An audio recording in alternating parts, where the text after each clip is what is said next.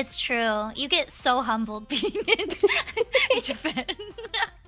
It's true. But then when you come back, you're like, oh yeah, like I feel fine. Like I feel cute and good. And then you go back and you're like, never mind. Never mind. Never mind. Just gonna dig a hole here. Never go outside again. I'll just rot in my jammies in my room. Yeah. Ooh, no wonder people become hikikomori.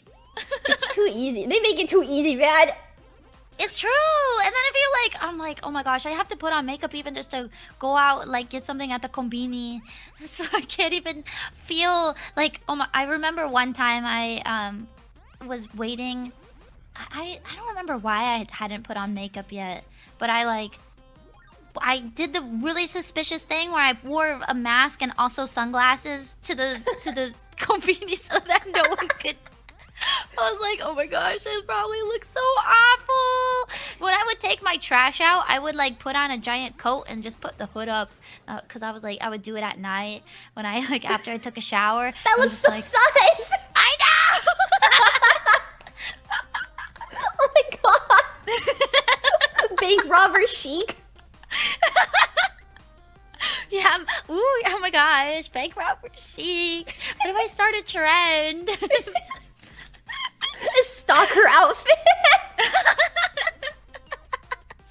I mean, stalker chic. You don't know humbled until like your neighbor in Japan is taking out their trash at the same time you are. You make eye contact and they look so good, and you like just got out of the shower and woke up.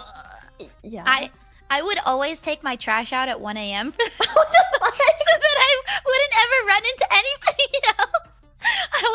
I would be like, I'm so tired, but it's like Friday, and it's the recyclables tomorrow. They only do it once a week. I have to go.